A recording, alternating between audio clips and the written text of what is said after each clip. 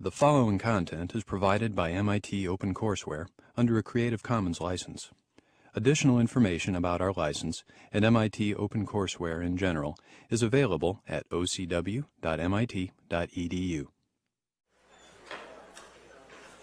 On Monday, we went through and looked at the functional forms for sp2 hybrid orbitals as found in the case of the BH3 molecule.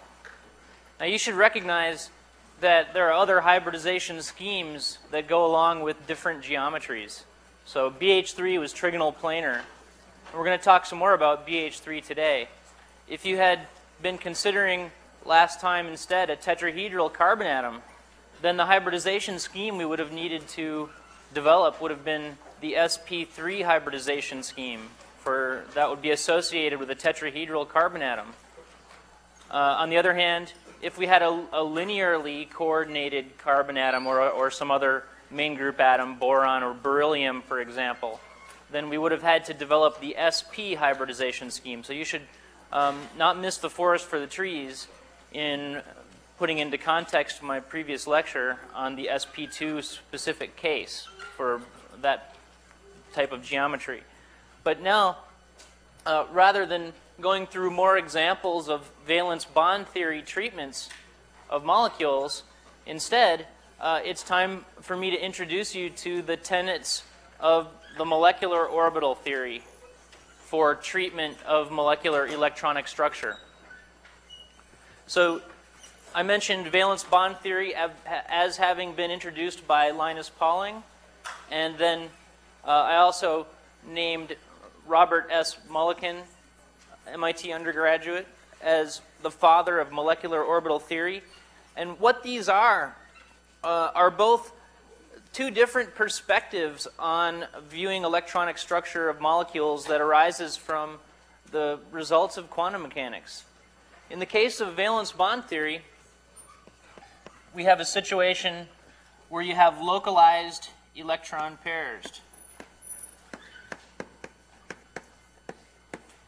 In the case of molecular orbital theory, electron pairs are still going to be important, but they're going to be able to be delocalized over the entire molecule in some cases.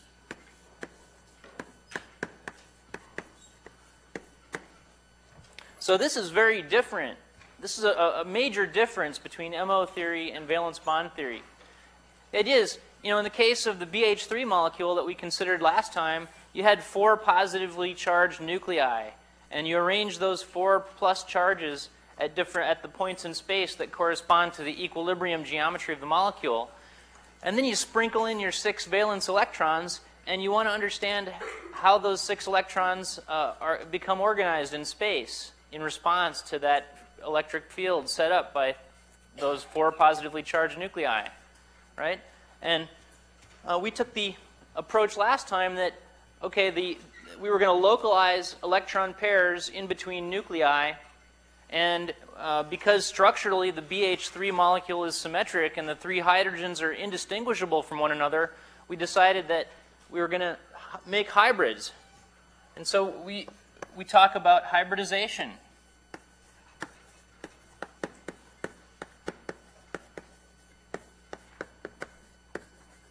The idea behind hybridization was to change the atomic orbitals of boron by mixing them so that we would have one that would be able to point at each of the 3 hydrogens in space to form 3 nicely, perfectly directed 2-electron sigma bonds between boron and hydrogen. That was the scheme that we adopted, this hybridization scheme. But in MO theory, we're not going to do that. We're not going to interfere with the intrinsic atomic orbital structure of a boron atom in order to make bonds. And we're going to see that there are some predictions that come out of the MO treatment for the molecule that differ from those that came out of the valence bond treatment for the molecule. And so here are no hybrids.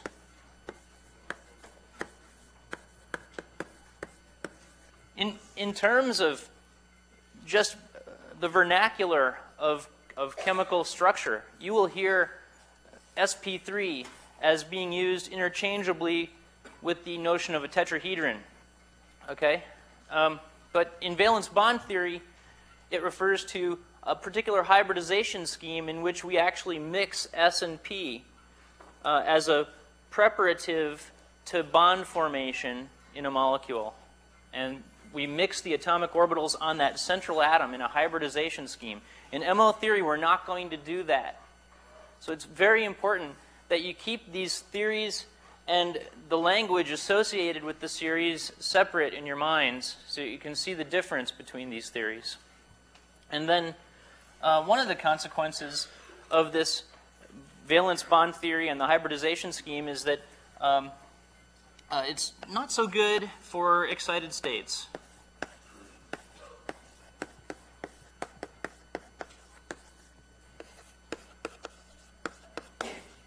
And what that means is that we were developing a scheme to describe the bonding in the molecule in its ground electronic state.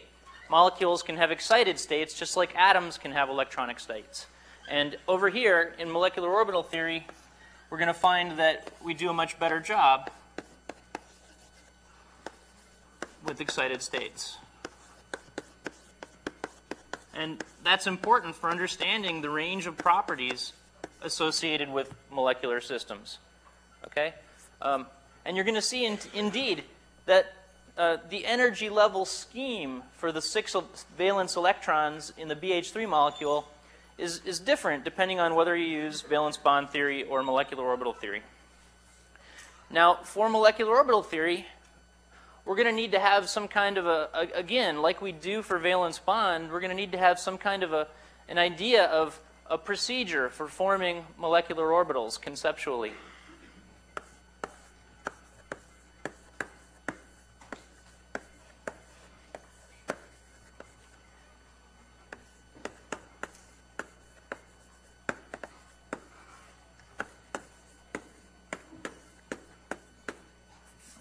Euler orbitals.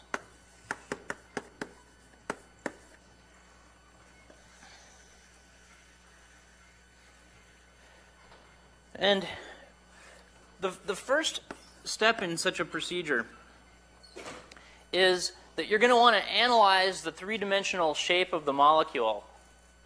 And we do this, of course, when we talk about the valence shell electron pair repulsion theory for predicting molecular structure. So we're going to look at the structure, and we want to identify usually by inspection sets of symmetry related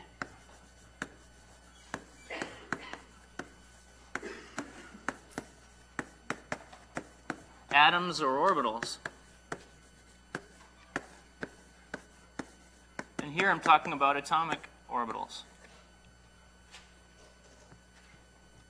So I'll come back in a moment and talk about what I mean by symmetry related. This is a concept that can be put on a very nice, firm mathematical footing. And in fact, if you find this type of analysis interesting and would like to see more of the math that can help you to organize the results of quantum mechanics in terms of symmetry, then you'll want to put the 504 subject on your calendar for the future. That subject is devoted in large part to the applications of group theory to chemistry and chemical problems. And symmetry plays a big role in that. And then 2, we're going to form combinations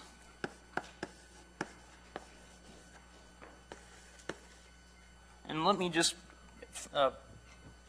further qualify this by saying we're going to form linear combinations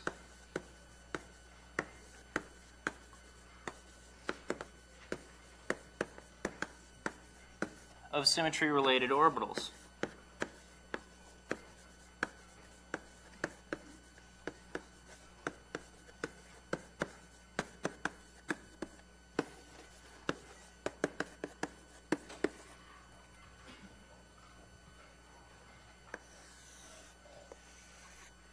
One of the big approximations that we usually kind of take for granted in the molecular orbital theory of electronic structure is the the LCAO approximation.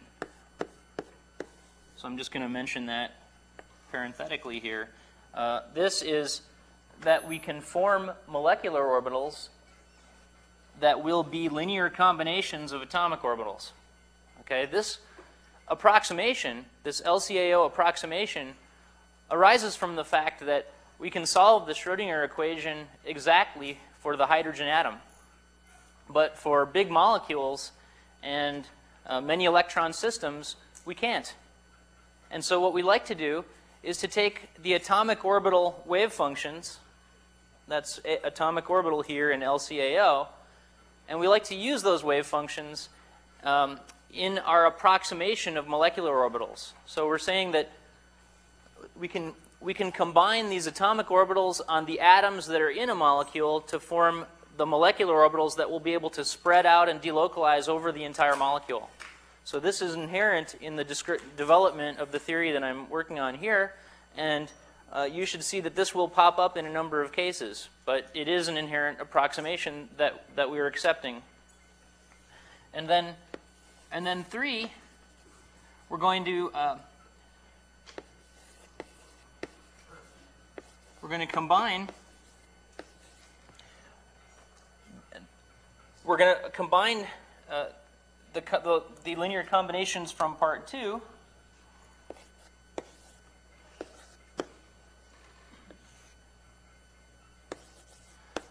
with central atom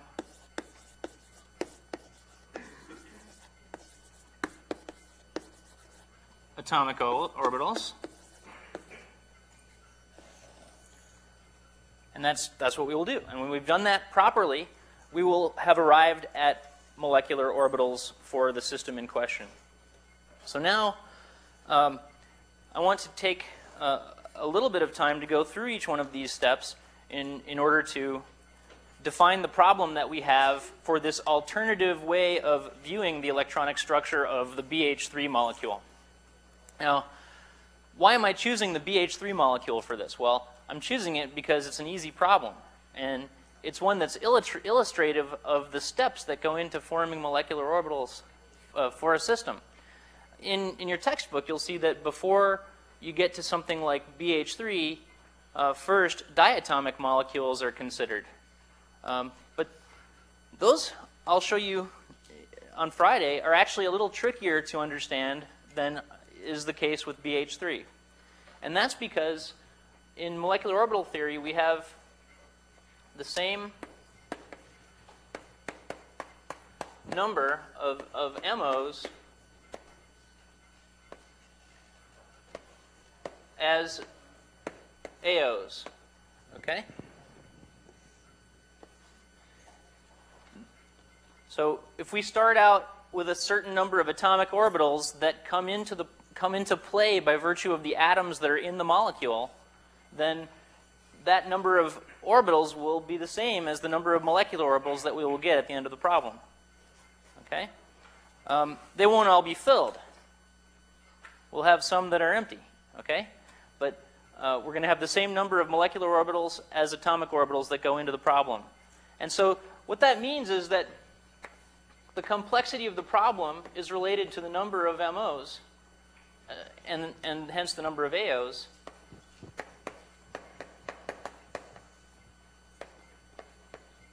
The complexity of the problem scales with the number of atomic orbitals in the problem.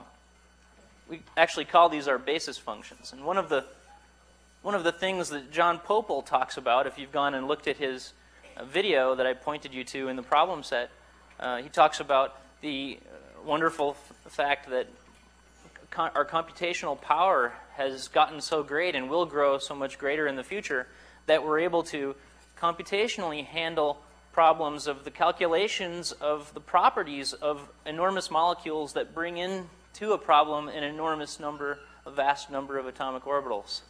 And so great computational power is necessary to apply molecular orbital theory or even the more recent density functional theory to problems of electronic structure that we need to grapple with in order to predict properties of molecular systems. Okay? And in the BH3 molecule, which is, as I said, a simple problem of electronic structure, and a nice illustrative one for today's purposes. We have, this is a 7-orbital problem.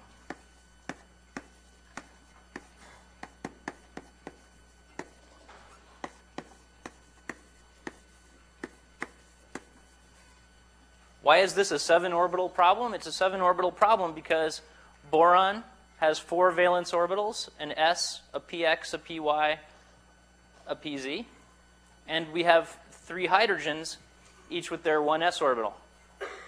Okay, so we have our valence orbitals on boron. We don't count the 1s orbital on boron because that's filled and it's a core orbital, and it doesn't get involved in chemical bonding. The valence shell for boron is the n equals 2 shell.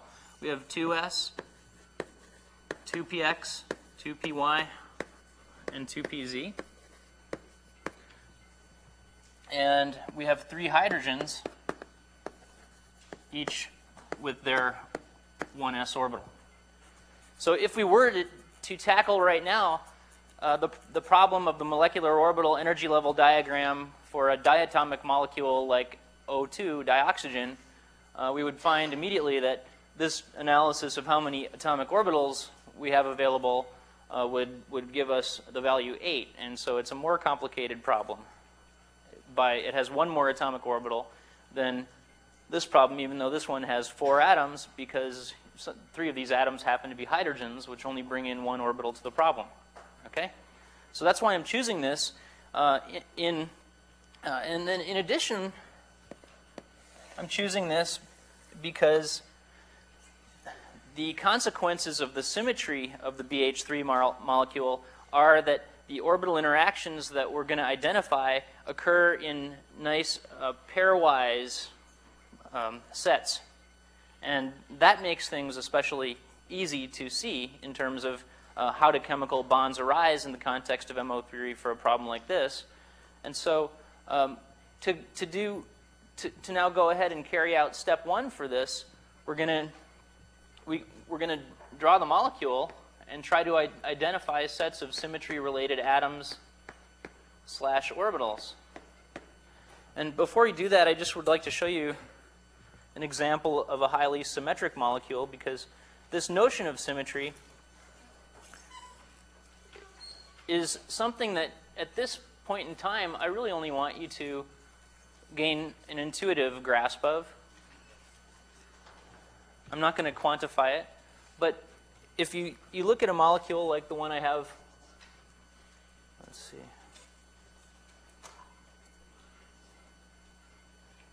placed on the left and right hand screens, you'll see that it's a large round molecule. Actually, round things, spherical things, are the most symmetric things that we can think of. And here what we have, you can imagine that this is a big ball with atoms located at various points on the surface of the ball. This is just a ball and stick representation of the C60 molecule, also known as Buckminster fullerene. It's a geodesic dome type of molecule. And each carbon atom, so this molecule has the chemical formula C60. There are no hydrogens in this molecule.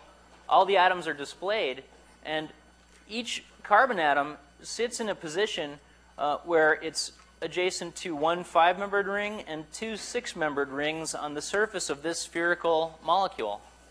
And that's true of every carbon atom on the surface of this whole molecule.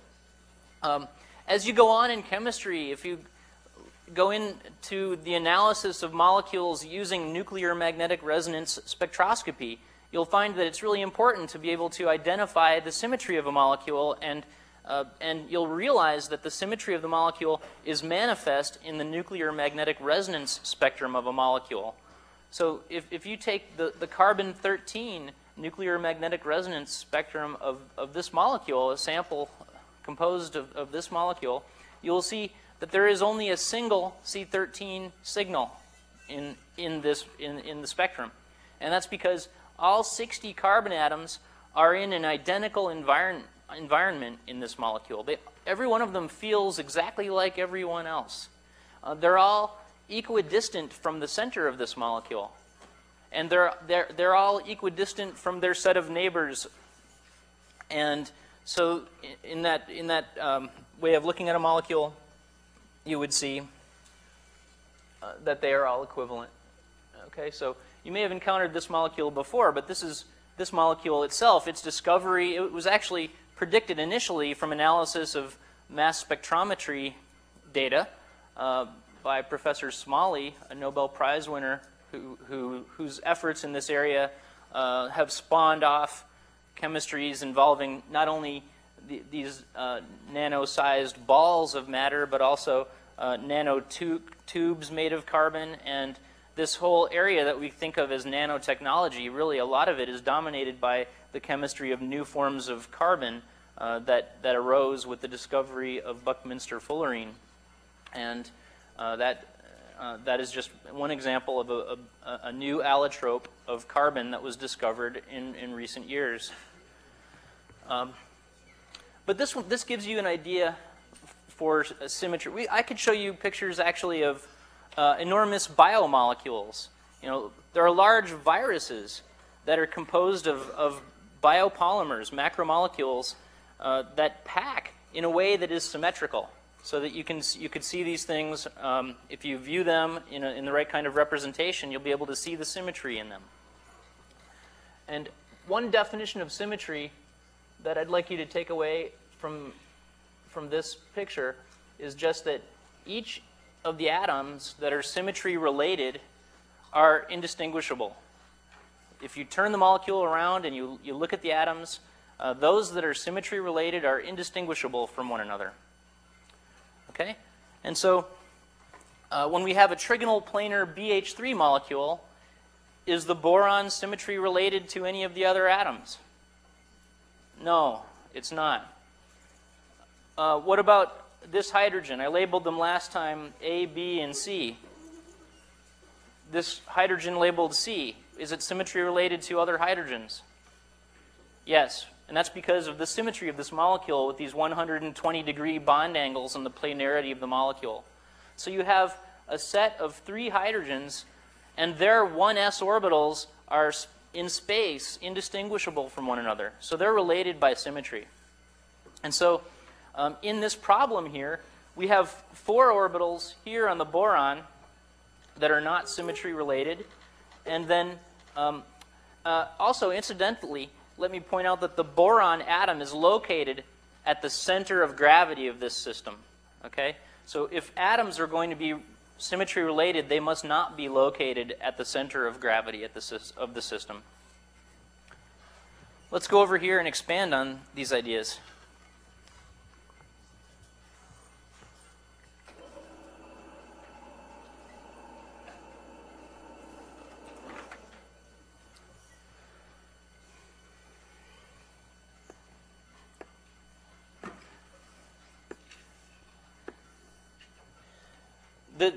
The method that I'm going to develop here for forming the linear combinations has to do with thinking ahead in this problem to the fact that we are going to want to make linear combinations that have the correct symmetry to bond to atomic orbitals on the central boron atom. Okay? So let me draw the ones that are going to be relevant to this part of the problem.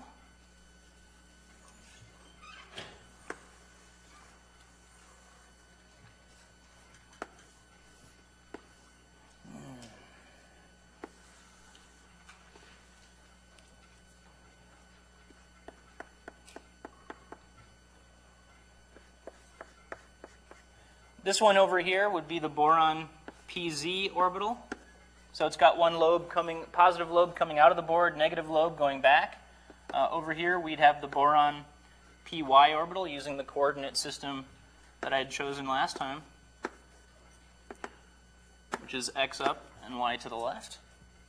And then here we have the boron's PX orbital. And then over here we have the boron's 2s orbital. And so our challenge now will be to construct linear combinations, we're at part 2, of the set of 3 hydrogen 1s orbitals that can match in symmetry the boron central atom atomic orbitals. So last time, remember, for hybridization, we were making these orbitals mix with each other in order to point at the hydrogens. Now what we're doing is kind of an inverse concept. We're going to mix the hydrogen orbitals so that they have the right symmetry to interact with the central atom atomic orbitals. There's a nice parallelism here. So here's going to be our LCs.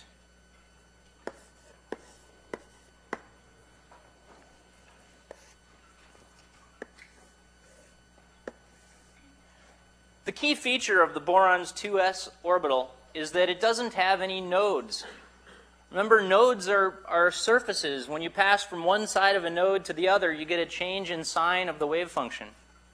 And we indicate that change in sign by differential shading. Okay? The 2s orbital has no nodes whatsoever. And a way that we can construct a linear combination that has the same spatial nodal properties as that boron 2s atomic orbital is as follows. We can involve contributions from each of the 3 hydrogen 1s orbitals. So remember, this one is A, this one is B, this one is C. This is going to be a linear combination of the 3 hydrogen 1s orbitals that will be I'll write this one as follows. This one will be written as A plus B plus C. So that indicates the 1s orbital on A plus the 1s orbital on B plus the 1s orbital on C. And as we talked about last time, wave functions that we write should be normalized, and they should satisfy the unit orbital contribution rule. For normalization, here I give a factor of 1 over root 3 for this linear combination formed as a symmetry match with the boron 2s orbital. So you can see, I hope, how what we're doing is we're projecting the nodal properties of the central atom atomic orbitals onto the linear combinations that we're forming. And we're going to form a complete set of 3 linear combinations in this way. So let's make one that has symmetry properties that remind us of this px orbital. Okay? On HA, we're going to have a positive contribution to match the positive contribution of this lobe of the px orbital that points along the plus x axis. And then down here, we're going to have contributions from hydrogens B and C, and they're going to be smaller, and they're going to be opposite in phase. They're going to be opposite in phase because we're building a linear combination that has a node approximately at the center of the system here, so that as you go from positive x down into the negative x region of space, the wave function changes sign to match the change in sign associated with the px orbital. We're projecting the nodal properties of px onto the linear combination of hydrogen orbitals that we're forming here. And this one, written in normalized fashion, will be root 2 over 3 A minus 1/2 B minus 1/2 C. And although what we're working with here are linear combinations of these symmetry-related hydrogen 1s wave functions, you're going to find that these coefficients on the atomic orbitals that contribute to the eventually to the molecular orbitals are going to come out as normalized and as unit orbital contributions, so that if we started out this problem with a single 1s orbital on HA, that will be entirely accounted for among these linear combinations and the molecular orbitals that we're going to make with them. And then now let's generate a linear combination having the nodal properties of Py. And in order to do that, we need to have a negative coefficient out here in the minus y direction. So we're going to put in a contribution from HC as negative like that to match that. And then over here, we're going to make a contribution from HB that is positive, and then noting that there is a nodal plane along the YZ plane, which comes out of the board like this, so that we're always negative along minus y and we're positive along plus y. We match that here, and the coincidence of that nodal plane with the location of HA dictates no contribution from HA to this orbital for reasons that actually we looked at last time. Namely that we can't bring a hydrogen 1s orbital in here and also change sign on going halfway through that hydrogen 1s orbital, because s orbitals have to have the same sign everywhere. So it doesn't contribute to this linear combination. And our normalized form for this will be 1 over root 2 b minus c. And then if I were to ask the question, can I make a linear combination of the 3 hydrogen 1s orbitals that has the same nodal properties as pz, the answer would be no, because they all lie in the xy plane and they're just s orbitals and they can't change sign as you go through the xy plane from plus z to minus z. And so we're done here, and what you're going to find is that we've created these 3 linear combinations according to step 2 and taking into account both the symmetry properties of the molecule to identify a set of 3 symmetry-related atoms and orbitals, and then taking into account an analysis of the nodal properties of the central atom atomic orbitals so that we could project those out to help us find appropriate linear combinations for mixing with the central atom orbitals.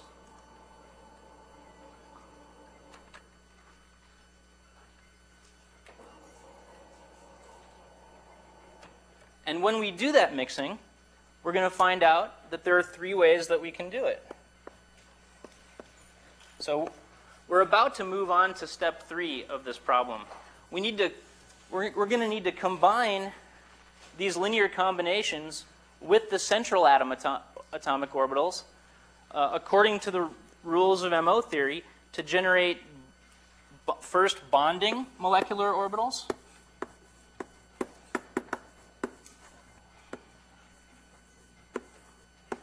and the bonding molecular orbitals that we will get will be an in-phase combination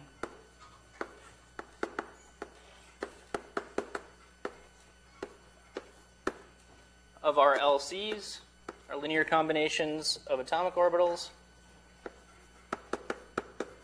with our boron atomic orbitals. That will describe the chemical bonding in our system. And we'll see that it contrasts in a very interesting way with the hybridization scheme developed last time. And the key phrase to underline here is in phase. And what that in phase means is that when 2 positive lobes of 2 orbitals centered on 2 different atoms are juxtaposed and neighbor one another and can have good overlap of their atomic orbital wave functions, that leads to in-phase constructive interference and stabilization of the electrons associated with that newly formed bonding molecular orbital. And that stabilization is what we call the chemical bond. The analogy to that in valence bond theory is the idea that a pair of electrons associated with 2 nuclei in a sigma bond is more stable because it experiences simultaneously 2 positive charges. And here we're generalizing that and allowing electrons to flow over the molecule as a whole. But now we have a new concept, and that is anti-bonding.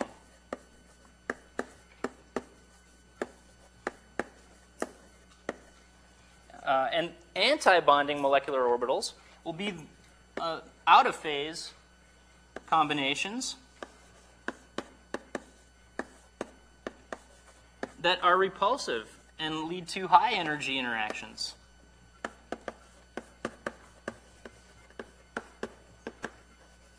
And when, as in the case of the problem we're considering here, the interactions occur in pairwise sets, we will find that we get very nicely for every bonding molecular orbital a corresponding anti-bonding molecular orbital. Okay.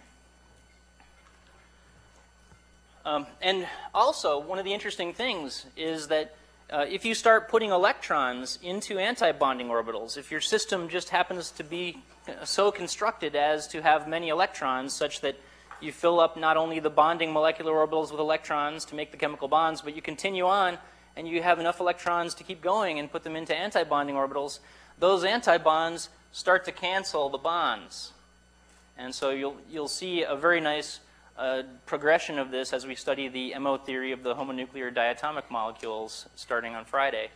And then here's another concept that arises from the MO analysis of a molecule, and that is that certain orbitals can be non-bonding.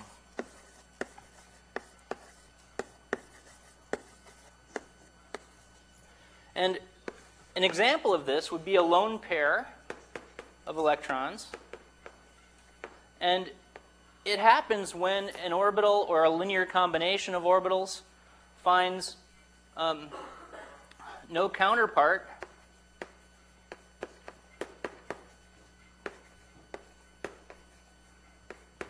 of like nodal symmetry.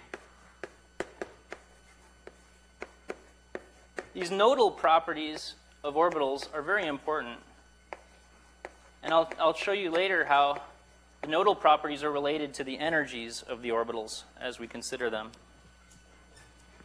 Okay, so having given you this preview of how orbitals are going to be able to combine in the MO theory, let's see how it actually takes place in the case of BH3.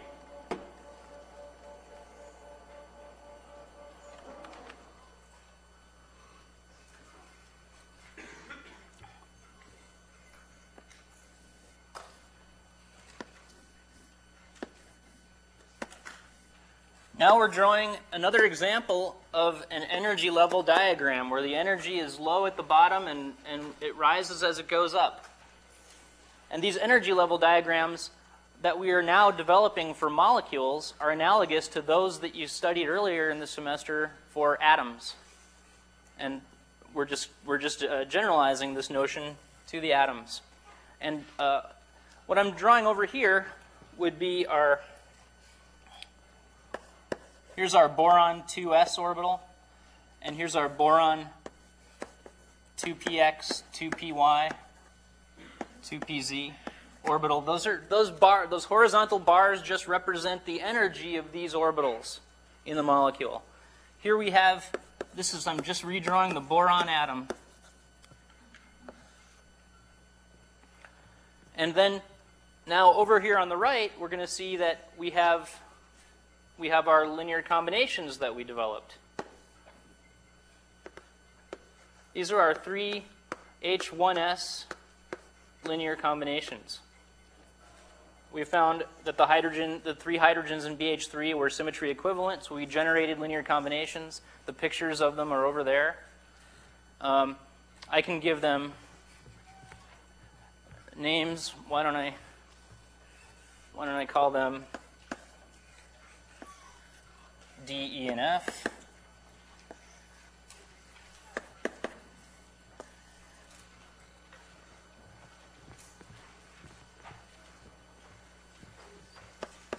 So we have D. D was constructed to match the nodal properties of the boron's 2s orbital.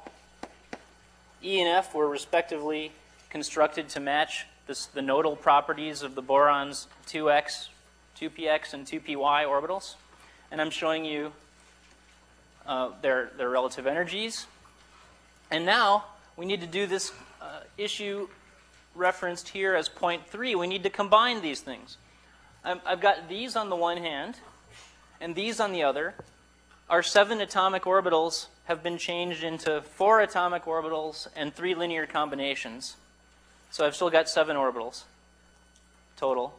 And now I'm going to combine these with these according to their nodal properties to generate 7 molecular orbitals.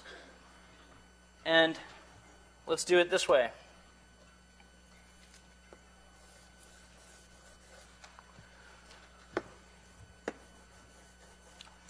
we're going to take linear combination D that has been constructed to match the boron 2s orbital in terms of symmetry properties, nodal symmetry properties, and we're going to make a bonding combination. I'm going to draw these in a moment. I'm going to draw these pictorially in a moment. And in this case, those are the only 2 orbitals in my 7 orbital system here that have that problem, have that set of nodal symmetry properties. And for every bonding MO, I must have an anti-bonding MO.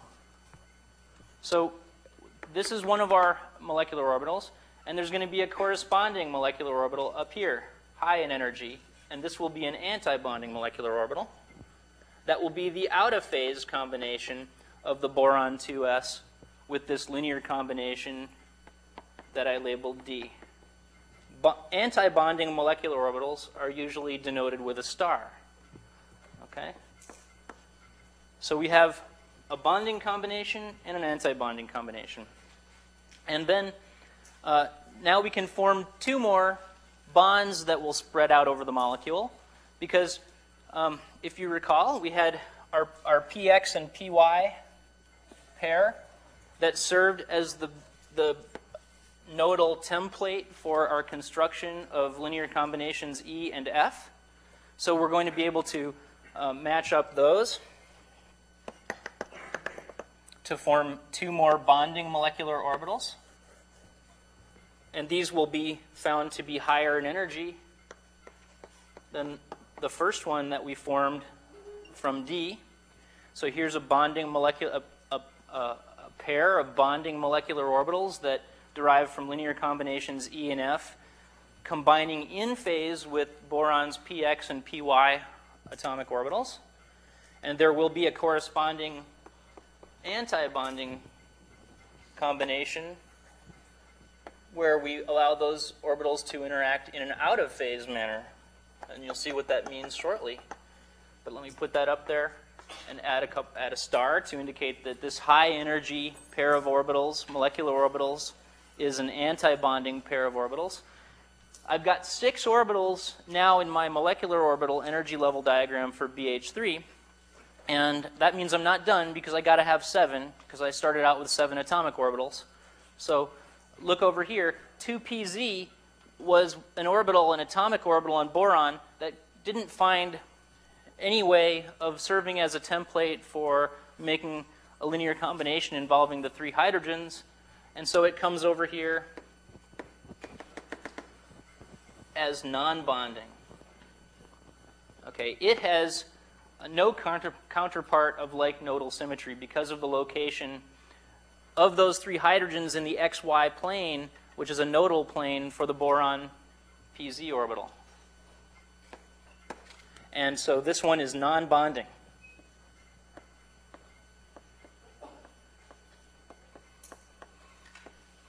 These 3 orbitals up here are anti-bonding, and the ones down at the bottom, which are lowest in energy, corresponding to being able to most tightly hold on to electrons in them, are bonding molecular orbitals. And so our electrons can fill into this MO energy level diagram in that way.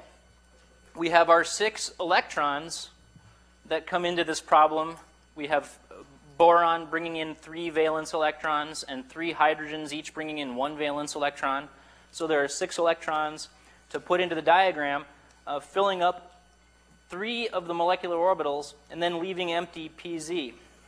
Let me introduce a little bit more MO language right now. This one here will be called the highest occupied molecular orbital, and this one here will be called the lowest unoccupied molecular orbital. And the reason why I'm drawing attention to these orbitals is that in chemistry, the chemical properties derive oftentimes from those orbitals that are in what's called the frontier orbital region. And the frontier orbitals are those close in energy to the HOMO-LUMO gap. And I'll come back to this, but those highest energetically lying electrons are going to be the ones responsible for nucleophilic properties of the molecule and basic properties of the molecule and reducing properties of the molecule. Whereas low-lying empty orbitals are going to be the ones responsible for acidic properties of the molecule or oxidizing properties of the molecule. Okay? And we'll come back to that in a moment. But that is something pretty general and very useful that comes out of studying molecular orbital energy level diagrams. So now that we've got the diagram, let's see what the orbitals in the diagram look like. And I'll try to do this relatively quickly. Here, let's start with the lowest lying molecular orbital in the system. This is a representation of an in-phase combination of the boron 2s plus D, where D is defined up here as that linear combination. So this will be a molecular orbital that having the nodal properties of a 2s orbital centered on that central atom. And that's where our lowest lying 2 electrons reside.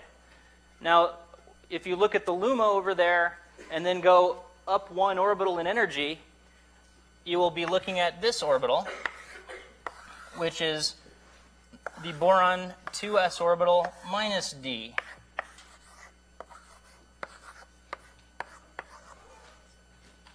And the thing that makes this linear combination, this out-of-phase linear combination, so much higher in energy than its in-phase counterpart is the appearance now of a nodal surface.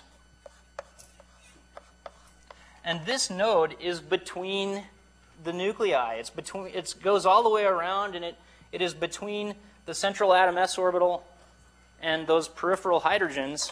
And I'll show you a picture of it.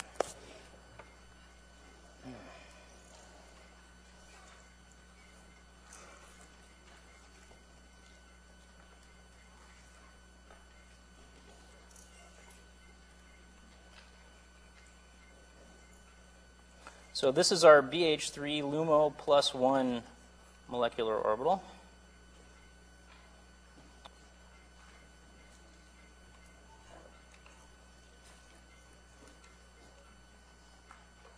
Okay, so you can see that we have a wave function in the center of 1 sign, and then that as we go along any one of the BH bond vectors from boron to hydrogen, we change phase midway along the bond from positive to negative.